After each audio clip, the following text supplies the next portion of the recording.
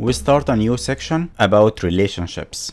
So after we identified and created all new activities in the schedule, it's time now to link all activities so we can have the overall schedule. To do that, we will go to relationship, and each activity will have a predecessor and successors as well. So if I want to link excavation and compaction together, to do that, I will click on excavation, and I want to have the compaction as a successor for the excavation. So compaction will happen after excavation. So you click on excavation, go to successors panel, click assign, and double click on compaction. You can also remove the relationship from here. Another way to link the relationship is to go to compaction and click on the plus sign here. Then click closed. And you can customize the columns in the successors panel. You want to show what attributes you want to see, free float, but basically these are enough for at the moment. You want to see the start and finish for the successor, relationship, the lag, driving or not. We will explain the driving part later. So we will explain the relationship type here and the lag. So you can have finish to start relationship, which means the compaction will start after the finish of the excavation. So after you link this relationship, you click on schedule here, or F9 as a shortcut. Click schedule. So I have this activity here finished on 19th of August. 20th of August is a weekend or a holiday, so the compaction started right after the excavation, the first working day after the finish of excavation. So this is a compaction. But what if I want to have overlap between excavation and the compaction? I don't want to wait until the completion of excavation in order to start compaction. I want to start maybe halfway. So after 5 days, I can start compaction in parallel.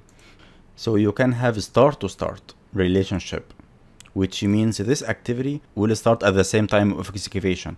But I want to have some lag, some delay. So I want to wait 5 days after the excavation started before I start the compaction. So this is where you want to adjust the lag. So make it 5 days. To translate it, the compaction will start 5 days after the start of the excavation. Click schedule. So now you have 14. It's 6 days, but we talked about the calendar, and maybe 1 day here is because of holiday. So another type also is the finish to finish. So I want to relate finishes. So I want to have the compaction finish 5 days after the finish of excavation, so I can complete in remaining work, for example. I want to keep also 5 days. Click finish. So if I finished here 19th of August, I will have 25th of August as a completion. And the duration here will be adjusted. The start date will be adjusted accordingly. So Primavera will recognize that I need to finish the compaction 5 days after the finish of excavation. Then backward, I will subtract 7 days, the original duration. Then I will determine the start date. It is common also to have mix of relationships, start to start and finish to finish. I created the relationship from here, from the assign part. Another shortcut also is you click on this activity, the predecessor, then click control, then click on compaction. So this means I clicked on excavation first. It means that this is the predecessor. Later I have the compaction, which means it is the successor. So right click, link activities. Now you will have a new activity. By default it is finish to start, but you can edit it if you want. Relationship type, you have start to start, and also so you have 5 start lag, and you see how the program will schedule it for you. And if you have 10 days also equal, then you will have exactly 5 days here and 5 days in lag start and 5 days in lag of finish.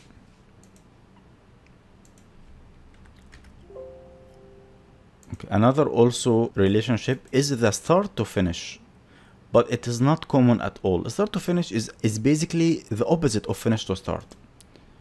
So if I want to link a finish to start relationship between excavation and compaction, so I click on excavation, control on my keyboard, click on compaction, right click, link activities, then I will have a new activity finish to start. So let's click schedule finish to start. So the start finish relationship is the opposite. It means that if the compaction is the predecessor and excavation is the successor, I will link with a start to finish relationship. But it doesn't make sense, you know, no one thinks that this way. I think about excavation followed by compaction. I have to finish to start relationship. I wait for the finish of this activity so I can start a new activity. So this is how we normally think. So start to finish is, no one uses it, you know, so just don't depend on that. So this is all types of relationships. We now explained the relationship type and the lag. In the next video, we will talk about how to delete and dissolve activities.